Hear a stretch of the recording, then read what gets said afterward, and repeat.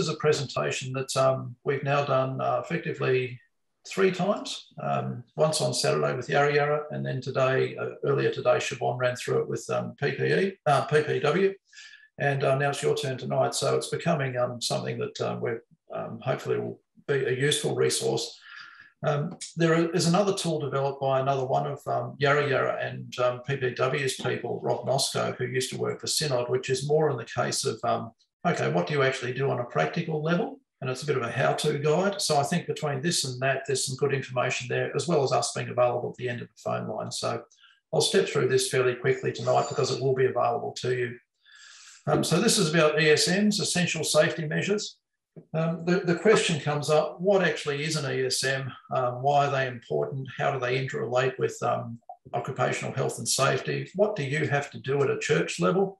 Why does it apply to us? How does it sit within the church, who we are under our regulations? What help can you get from property services? And what have we done to date to try and support the process? Essentially, an essential safety measure is something that is intended to keep people safe in the event of an emergency. So if there's a fire, it's about keeping people safe. It's not about protecting the building or assets. It's about making sure people don't die in a fire or other untoward events. So whilst it's a disturbing prospect in terms of cost and activity that you have to undertake, if you remind yourself it's about keeping people alive and safe, that probably helps ease some of the financial pain. There's a range of things that are commonly described as ESMs, smoke alarm systems, fire exit doors and signage associated with those. Various techniques and equipment need to be maintained, so the maintenance regime is as important as having the facilities actually installed to preserve safety and life and limb. There are teeth in the legislation now, which are getting sharper and longer. Because the hall was built after that. Was that a question there, or was that a comment in the background? We keep going. Yep.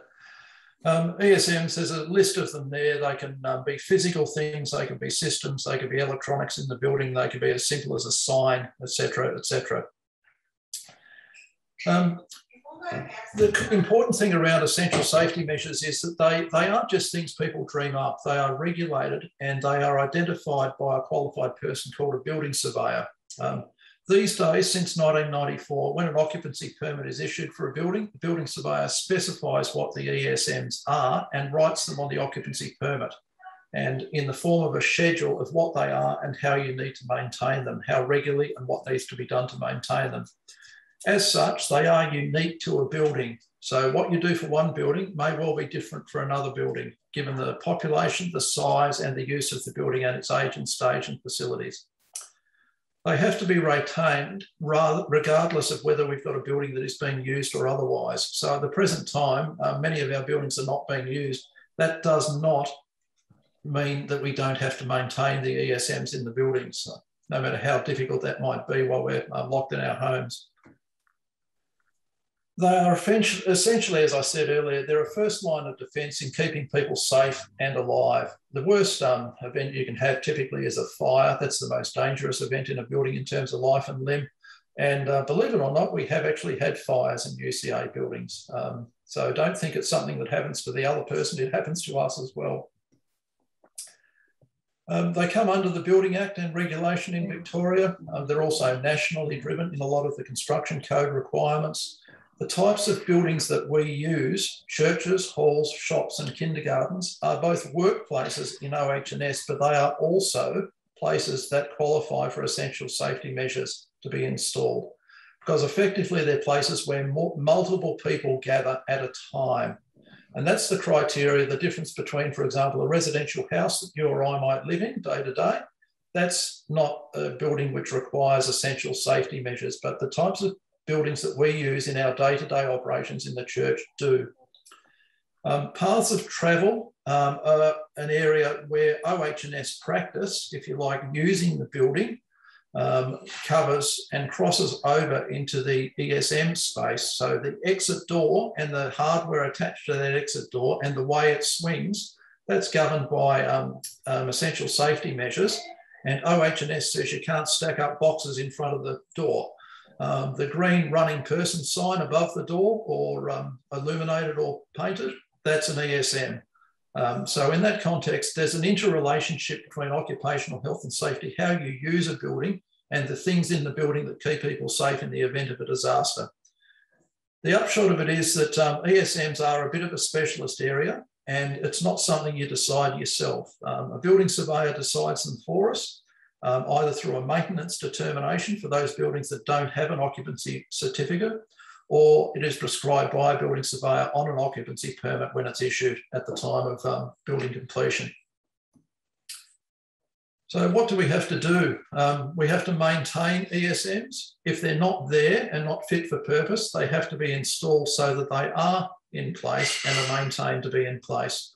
You have to keep records of that, and you have to report on the maintenance of the ESMs annually. There are certain other responsibilities that vest on people occupying the building. So a tenant, for example, in a retail shop or an op shop, they may have to pay for the cost of the ESMs and testing of them, but however, they are not obliged to actually do that work themselves. The onus sits with the owner, or in our organisation, the responsible body for the property. So what do you actually have to do? For buildings built after July 1994, where there will be an occupancy permit issued for the building which has the ESMs in their maintenance schedule specified, that needs to be displayed, and it needs to be adhered to in terms of the maintenance schedule. So if, however, you have a building that wasn't built after 1994 or significantly changed, you need to either already get a maintenance determination, which you adhere to from a registered building surveyor to maintain the measures in an appropriate manner. And if you don't have one, you need to get one. Now, that can't be done by myself or Duncan or one of my team. It's something you need to get a registered building surveyor to do, because it has to be done in accordance with the Victorian building regulations and a very narrow definition of what is allowable and what is not allowable, or what is required and what you can do without. So it's a specialist area, and there's a legal requirement to have a registered building surveyor actually do that assessment for you. Once you've got that understanding, either through the occupancy permit or the maintenance determination, you need to maintain the essential safety measures in accordance with the requirements. You need to keep a logbook. And that means that the maintenance of those ESMs needs to be done through qualified contractors. So testing of smoke alarm systems, testing of emergency exit lighting, that is done through a registered practitioner in those areas. It's not something that you can just say yourself, I'm going to check that the lights come on. It has to be done and certified by a registered electrician, for example. There are a number of specialist organisations do provide these services, and they'll be information on those will be provided through to you as a support service from Property Services. The next step is on each anniversary of either the original occupancy permit or the date the maintenance schedule was prepared, you have to report annually on what you've done in the last year. Now, whilst the report can be signed by a party, who could be a member of church council or anyone else, the actual assessment of the maintenance work that has been done is best done by someone who understands the requirements explicitly, and also is prepared to take on the obligation of, when they sign off on the annual report, they take the obligation and the liability for saying it has been done correctly and it has been done in accordance with the requirements. So our strong suggestion is that you make use of an external provider to get that sign off on the annual safety report as well, even though it doesn't need to be signed by a registered building surveyor. It can be signed off when the party signing it off is confident that what should have been done has been done. Why do they apply to us? I touched on this briefly earlier. We have lots of people into our buildings, and as such, a place of public gathering typically is a Class 9 building, and more often than not, in our case, a Class 9B building. They are required to have essential safety measures incorporated into their service and also into their maintenance schedule. There are certain other classes of buildings, such as op shops or retail shops, that we might have tenants in, where they apply because they're at a retail premises. Why do you, as a church council, have this responsibility sitting on your shoulders is a good question. whilst the legal owner of the property in the church is the property trust, that's a matter of convenience set up by the Act of Union that created the Uniting Church in 1977. It said that the Commonwealth's property of the church is held by the trust, but it's held on behalf of parties who use it. It's held for the benefit of a congregation or an agency of the church. And that agency in the church is for congregation or church council is described as a responsible body. So the responsible body is the entity within our structure that has the responsibility to manage and use the property and look after it in the way as it may be required from time to time by the law and by any other regulation. So our internal rules and the Act of Union that created the church says basically the onus lies on the church council to make sure that for a church building that is required to have ESMs, that they are the party or the entity that needs to make sure that things are done in the right manner.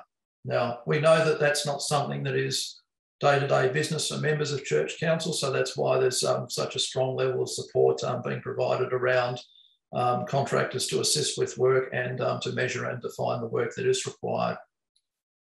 It varies a lot across congregations. We found that typically this is something that is not dealt with as well as it could be or must be according to law. There are a few congregations who actually really pleasantly surprise us. They're across it, they've got the determination or they've got a planning, an occupancy permit, and they've been doing that and getting various contractors in to sign off on 6 monthly or quarterly basis as required. So that's the exception rather than the norm though. So I'd love to have 600 pleasant surprises, but I'm very much suspecting we won't. I'm seeing you smile there, Duncan.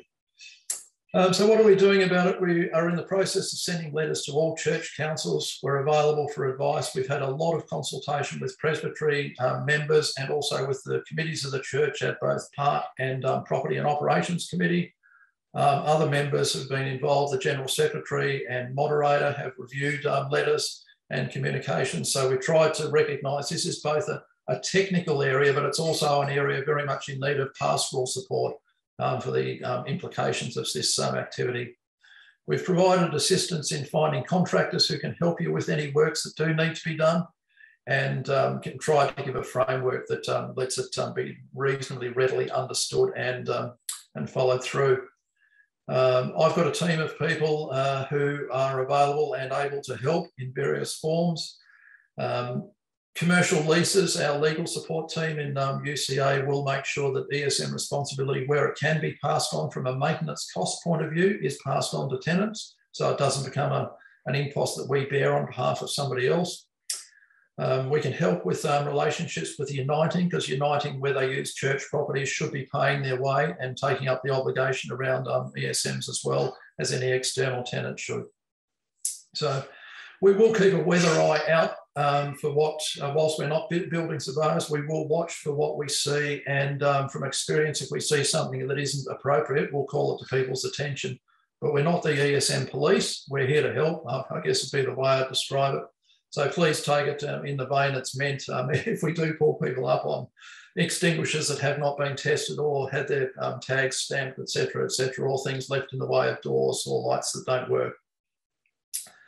You can get assistance from presbytery, obviously, as a first point of contact. For example, in your patch, Duncan and his team are only too happy to help, and also myself or anyone in my team is able to help as well. The intent is we've written this as something that hopefully can be taken away and put on the coffee table as a resource to answer some of the common questions. I mentioned also that one other person, Rob Nosco, has done a bit of work preparing a paper that is more practical and focused at simple steps as what you do, as opposed to me telling you this is the structure of the legislation. If you've got a simple step that says, okay, what do I do now? There's quite a good, if you like, ESM for Dummies guide that Rob has prepared, and I saw it run through today. So that will be available as well. Question, in your docs and presentation, you talked about StatCom. Question is, are they a registered building surveyor? Because you've also mentioned another three in the documentation that you sent through on the zip file. So is StatCom a registered building surveyor? And you mentioned that you got the choice of another three as well. First comment, you are not obliged to use StatCom. We have an arrangement with Statcom around what they will provide as a service to us. They do have a registered building surveyor within their team, but they also have other people who are qualified to assess the maintenance records and sign off on the annual report, and to check that maintenance has been done and logged in an appropriate fashion. So if you like, they have an audit role, but they do have a responsible building surveyor capability as well. However, you can use a local practitioner. If you are, particularly in regional and rural areas, we're finding they may have an RBS that is already available and doing work on a site, or has done work on a site previously, and that may be more cost effective, availability ready, whatever it might be to serve them. We are also conscious that there's more than one responsible building surveyor in the marketplace, so we've provided names of 2 or 3 other ones, but there's no obligation to use any particular RBS.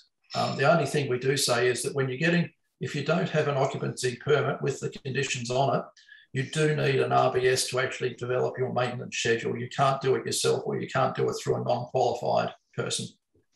Yeah, just with Statcom, we do have those rates negotiated with them based on the large volume that is the Uniting Church. So the idea is that as people make contact with Statcom requesting a maintenance determination, that we will then coordinate that attendance on site of the registered building surveyor. So we want to try and, I guess, maximise the discount in terms of having, you know, the registered building surveyor go to, you know, 3 or 4 different sites on the one day that are close together to minimise that travel cost. From our session today, I understand, and I knew this anyway, that those costs are quite reasonable that we've put forward in terms of a maintenance determination. They can be quite expensive. So, for example, Siobhan, if the Peninsula congregations work together to work with Statcom, that would make a lot of sense, wouldn't it? Yeah, definitely. In the idea moving forward is that because I liaise with Statcom regularly about what sites are signing up, and what we'll be doing is making sure that we make the best use of that time so that we can have the groups, you know, coupled together that are regionally make sense for them to attend. That's good. It sounds like Statcom is recommended, but you don't have to if you don't want to. Of course, we're not forcing anyone to use any particular contractor. Exactly. Yep. Thanks. Yeah, so you've been made an offer you can refuse. Okay. In the presentation, test and tag was mentioned. I just wanted to clarify, is that come under the, there might be good reasons for doing it, and it might be required under other regulations, but is it required under this essential safety measures regulation? No, strictly speaking, no, it's not. I made mention of it, not in the context of test and tag of electrical appliances, as is a periodic safety check on the electrical insulation on them. It's more a case of saying an extinguisher has a yellow tag on it, and when that extinguisher is checked for pressure or refilled or serviced periodically, they usually get a little stamp and put a stamp in the month and year of the service. So you inspect those tags, and that is an ESM measure, and the maintenance of it is evidenced by that tag on the extinguisher. But it's different from the electrical test and tag, which is a highly recommended activity, but it's not strictly speaking an ESM requirement. So yeah, electrical test and tag actually falls under the occupational health and safety legislation. So it's about keeping the workplace safe. Mm-hmm. So in the I guess paraphernalia or the documentation that's been sent to all the church councils, we have got a return sheet that we've asked church councils to provide if they're interested in I guess a bulk buy of the contractors. So be that the contractors who service the ESMs, but also the contractors who do the test and tag. So we are sort of trying to make the most of the buying power, the procurement power that we have in the volume that is the presbyteries and the congregations across the synod. Thanks, Siobhan. Now, David Hyam. Yeah, just a couple of queries, Peter. The question of the occupancy certificate for if it's a building that's younger than 94. Now, if it's an older building and you get the maintenance side of it, you don't end up with an occupancy certificate. You only get an occupancy certificate if it's a new building. Is that right? The maintenance determination gives you what you need to satisfy the ESM maintenance schedule and then get your annual report produced, but it doesn't produce you with an occupancy. It doesn't give you an occupancy certificate for a building, no. No, and you don't need one if it's older than 1994. What you'll probably find is that it may well have been issued in the past, but until 1994, the occupancy certificate did not need to specify the essential safety measures and their maintenance schedule. Right, okay. And then just the second thing, Siobhan, am I understanding that if a congregation wants to use the facilities of StatCom, for example, that it's better to tell you rather than go to them direct so that you liaise? Is that what you want us to do? Either or. We're in cahoots. All right, okay. We are talking regularly, and for instance, talking to Aaron at StatCom today, I received the the printout from Presbytery of all the congregations who have now received the letter. So I'm collating all of that so that we can actually have an idea of where that's all, and they'll be sharing that with StatCom so that we can make sure that we're tic-tacking together to use the, yeah. All right, that's great. Thanks, Siobhan. My query is more to do with Edithvale. At the moment, it's only used by a table tennis club and as the church office. So how would the ESM affect that? If for example, we move the table tennis club to Chelsea and close the office down, will we need an ESM certificate for Edithvale? It probably goes to the classification of the building under its occupancy certificate and the original approval for the construction of the building. In the same way that you can potentially trigger a change of use by using your building for something other than its original intended purpose, just the fact that you're not using a building for its intended purpose does not automatically default it to another use where you don't have to maintain ESMs. So if it's a place of gathering at the moment in terms of its building classification, which it sounds like it probably is with the ancillary offices on it, and it does cover halls as well as the church, they're all covered under the one gamut. So it's not like this room is an ESM liable room and this one isn't. It tends to be the building as a whole that is classified. So I think moving the table tennis club out would not change the classification and not remove your obligations to maintain it. Now, Peter, could you tell us something about if the property is going to be sold in the next year? There's something else about that? The sad reality is that if you're not using it and you're not occupying it and you're selling it, you still need to maintain ESMs. Right. So what we've put on offer is that we will just do a almost like a level of make safe kind of so I think we've called it a gap analysis for $400, but it's with the view that the property will be sold within the year. So it's not a long-term offering, and it would, it would be with consultation with the presbytery. So I describe it as the ESM light. It's doing what we absolutely have to, but trying to not spend money when it's not absolutely essential to do so. Yeah, that's helpful. Thanks. All right, how about Colin? Thank you, Duncan. I noticed in the question and answers paper there's a requirement to report by the end of February 2022. Will there be a template produced for congregations so that they can easily record their activities and facilitate that reporting process? A good question, Colin. The February reporting back is more about internally, say, within the Synod office, understanding where we're at. So it would be more around, we've got 60 congregations have all signed up with StatCom, and they've, 50% of those have had their maintenance determinations. But I'll take on board your query about a feedback item, but I'll slot it into 2022. Yeah, thank you. I think that would help facilitate the process and also standardise the information that you'll be receiving.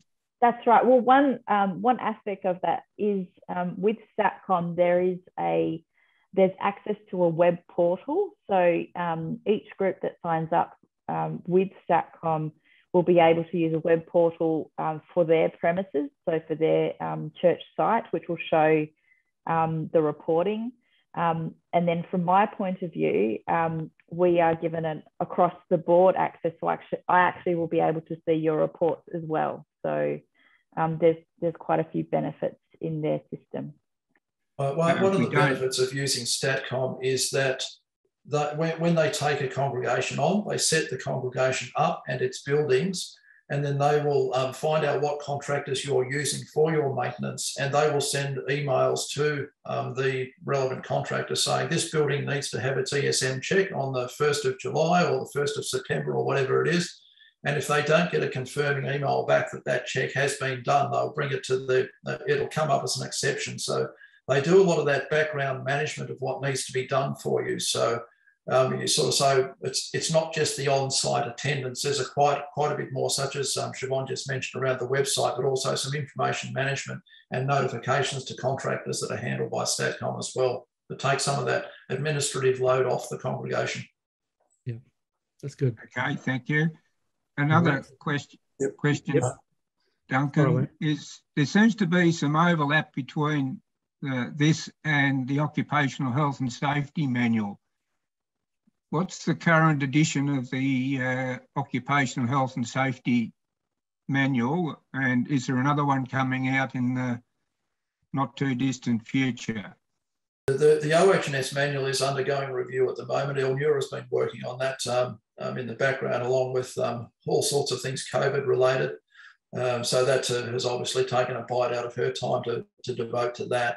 But we're conscious that does need updating, and the two, they probably overlap's not the right word for how OH&S and ESMs work, but they actually interleave together. They interact and interleave together in terms of the use of the building and the services and facilities provided within the building. So in that context, yes, they do need to be brought up to date, and that's part of the work that we're doing, Col. I think, Colin, as well, if you're familiar with the OH&S manual, that used to have a self-managed tool. It was this black and red one-pager. So that is not a compliant document, and that's been removed from the manual. So we are moving towards now making sure that it's either you've got an occupancy permit or you need to obtain a maintenance determination and a schedule, and that's the criteria. Okay, thank you. Just one other quick question. In one of our churches, we've got two separate buildings on the same property. What do we need to do about that? So my understanding, so that would be treated like a complex or a church complex. So are you saying it's like the church and the hall? Yeah, something like that. Yeah, so yes. when they come out and do the maintenance determination, it will be for the site. So it will include both of those. Thank you.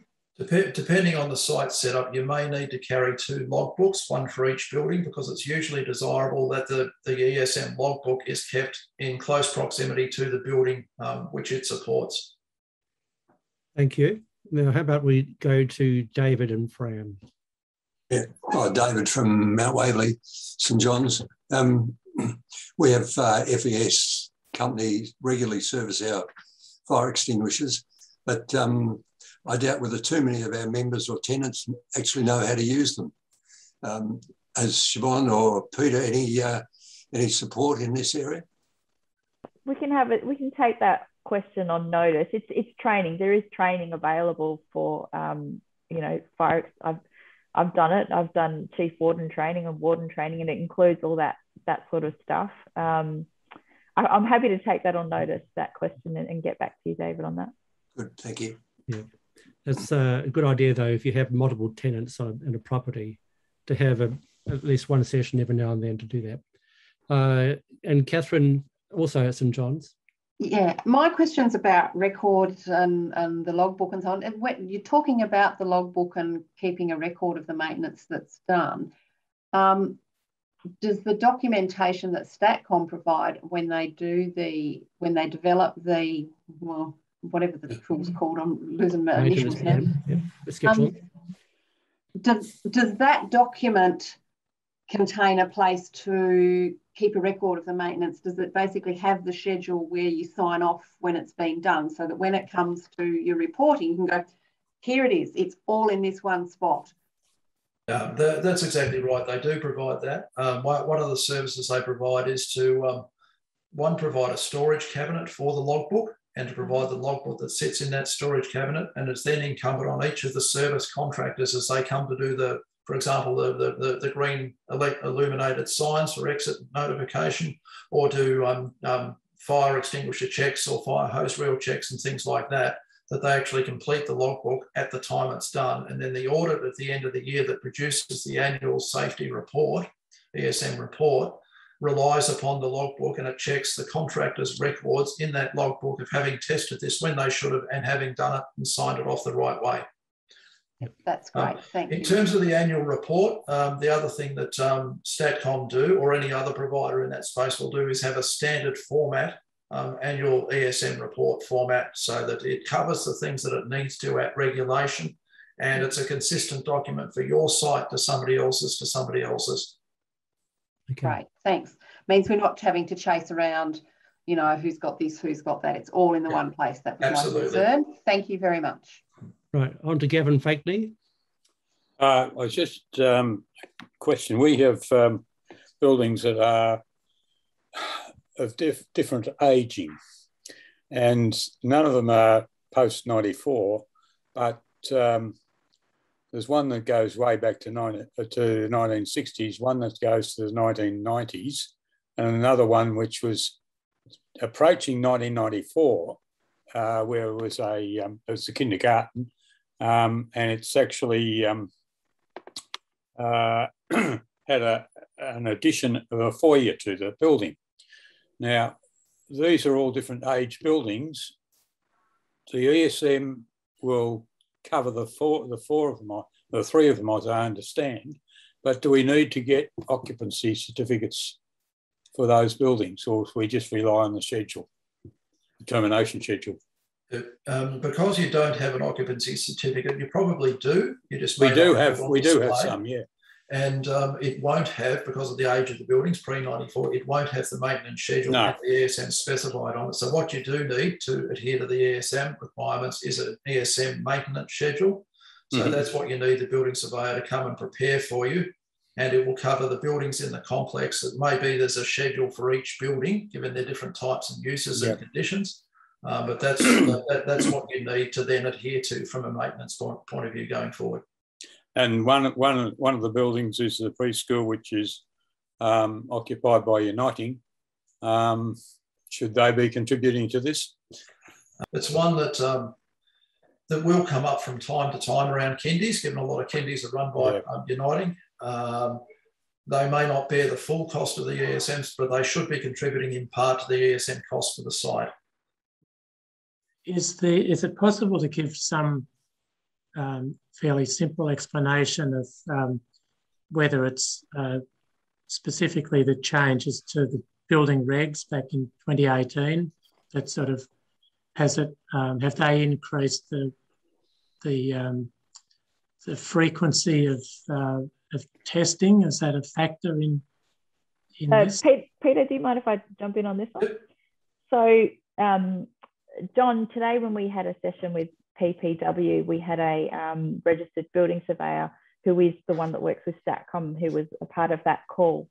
And one of the questions was, okay, if I've got this is one of the regional groups, if I have a building that is literally, a small building with 2 doors, why do I have to go to all this trouble? And the bottom line is that this legislation's been here for a long time, that the maintenance determination is required, particularly for these historical buildings, where you've just got no records of that, the ESMs being installed properly or anything like that.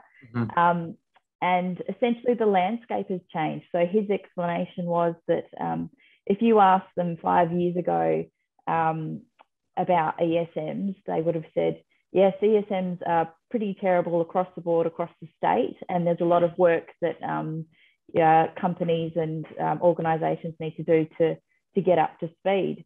But now, if you asked him present time, given what's happened, especially with the cladding, the Victorian Building Authority has taken the lead or taken with gusto the need to actually get the community on board and correcting their ESM programs to actually have it in place and to be compliant, whereas it just has not been the case. And we're not the only organisation, it's across the board, because it applies to every non-residential building. So a building that you don't, it's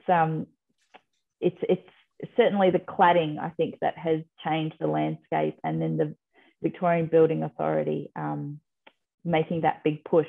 And I'll actually just mention it was in the paperwork, but the Victorian Building Authority has a lot of great resources. There's some good podcasts there, some videos that are worth watching just to have a better understanding of ESMs as well. Mm-hmm. Peter, did you want to add any more to that? No, I think that's a very good summary, Siobhan, and thank you. Essentially, it's an issue of profile. It's now out there front and centre with a very bright light shining on it. Not much has really changed behind the scenes in what you should have been doing as a building owner or operator. It's just that it's getting a lot higher focus and a lot higher profile. Part of that is driven by liability, and part of it is driven by the reality of everybody getting a very sharp shock with the cladding fires that occurred and the disastrous discoveries they made about the state of ESMs in the buildings that were affected by those cladding fires. So it's now the government has got interested in a regulatory point of view. The penalties are being applied more readily now, and they're getting, as I said, sharper teeth and longer teeth. Thank you. How about we go to Raymond? I'm from Western Port Parish. We've got 3 congregations in Opshop. So that means we're going to have 4 lots of cost to our parish. Is that correct? On 3 different sites. 4 different sites. We've got 4 the 3 different sites. churches in different villages and an Opshop separate. So we're going to have 4 lots of costs, which is going to be a fair drain on the congregation. There may be some economy of scale, given they're all under your one banner, but the reality is they're 4 separate buildings in 4 separate places, and they all need to be compliant. That's an unfortunate financial reality. I feel for you, no question of that. But unfortunately, that's just, if they were all 4 buildings in the one place, there'd be a better answer, but they're not. Thank you for your pastoral concern, Peter. Any help for the cost? This is going to become quite a critical issue for some of our congregations when we have quite a number of buildings on different sites. That's certainly an issue for us. And the presbytery is certainly, I don't think we can solve that for congregations, but we're there to help you through this time, that's for sure. Gavin might want to say something more from a property committee point of view.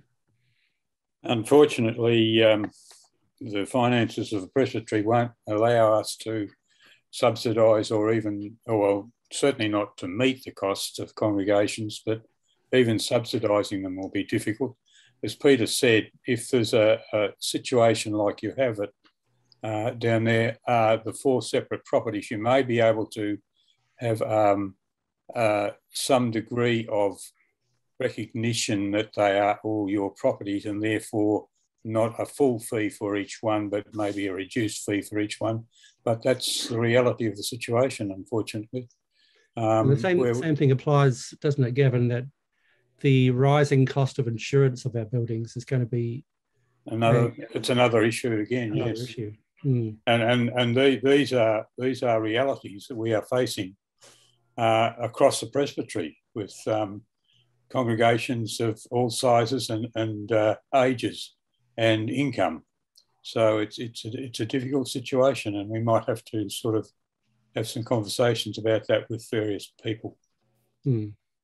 So it comes down again, at the end of the day, is what can we sustain for the long term? Yeah. In terms of our property footprint. it's sad to bring that up, but it's actually this is what we're talking about tonight, and alongside other issues, will be possibly game changers for some congregations in terms of how they think about their properties. Mm. Just we were talking about costs. Is there indicative costs for the service that Satcom provide? So we've, I don't have the paperwork right in front of me, but I understand that you should, so $2,000 is what we're thinking for the maintenance determination, and that's a one-off cost. Yeah. And then to set up with Satcom, it's $850 if you choose to include the, what's the red cabinet? That's another $150. And then moving forward, annually, the cost is $600 charged quarterly, so $150 a quarter. That would be the ongoing cost. Okay, thank you. Peter, go ahead. It's a question we've had several times. When do we have to have this done by? The trite answer is about 5 years ago. In the practical reality, we'd like to see at least as an absolute minimum, get an understanding of what your obligations are on site that you're not meeting at the moment. So that means either referring to your occupancy certificate and understanding whether you are maintaining in accordance with that occupancy certificate, or if you don't have one, getting the maintenance determination done so you at least understand what your obligations are and where you are non-compliant at the present time with what you should have in place. The nature of this sort of thing is that if you do have an event and somebody is injured or at worst dies as a result of that event, if you are doing the right thing and trying to move down the path of getting to compliance and getting to regulatory satisfaction in terms of what you should have on site to protect people, it holds a lot of weight in any consideration of liability around actions. If, however, you've been told that you need to do this and you've done nothing on it, and so there's a fire and somebody dies, then you've got a very difficult explanation to give to people and give to the authorities over why you didn't put in practice some of the things done. So it's not for me to tell you that you've got until the 1st of January or 31st of December or a particular day to simply just make sure that you're informed and aware of what your obligations are and that you understand the repercussions of not doing things if there is an adverse event. Having said that, we'd like you to get on with it as quickly as you can, and we'll support you in every way we possibly can to do that. The other element is just in lockdown, it's essential safety measures. They need to be tested regardless of a building being used or not. And in some ways, lockdown actually puts a greater risk of potential fire in a space that isn't being frequently used by people. So yeah, it's just something that we need to get on with. Hence, we're having this session now, and we're here to help the congregations to do that. Peter, you mentioned something earlier about buildings being the possibility of buildings being sold or imminent sale, and something about sort of a almost makeshift, if you know what I mean, rather than the full cost perhaps being taken on by congregations for buildings that are being sold. Look, there are two potential opportunities there to not spend money when we don't have to, absolutely have to, which I think is what you're asking. If something is imminently going to be sold, let's not spend unless we absolutely have to. That makes good sense. One avenue is that we would, if something has to be done, and we've got an imminent sale, I'm not afraid to pick up the tab at synod level and then offset it against the backdrop of sales proceeds when they come through. That's one pathway that would take the immediate pressure off a congregation. If we have certainty over a property being sold, we can pick up the tab in the meantime for 6 months or whatever it is until the property is sold. There's no problem with that. The other comment would be that there are ways in which you can reduce your maintenance cost for ESMs if a building is, if you like, lying idle and dormant pending sale. You can't eliminate it, but you might be able to knock a few $100s off. It's that sort of scale, and it's building dependent. We hope to be able to do that and run if you like, as I say, ESM light was the phrase I used. If we have full knowledge and firm commitment to a sale in a period of time, we can probably take a balanced risk in that area. over what we do and what we don't do. It's a bit daunting. It's been daunting for us to say, how the heck do we deal with this as a church? We do understand the impact upon congregations and the knife edge on which many are running at the moment. So it's not being done without feeling and without some degree of empathy and understanding the pastoral issues. So if we're doing things a bit too harshly or a bit too quickly, pull us up, because it's very easy to get task focused and not actually recognise the people and the pastoral issues around this as well. So help us to help you would be my request, and thank you for the opportunity tonight.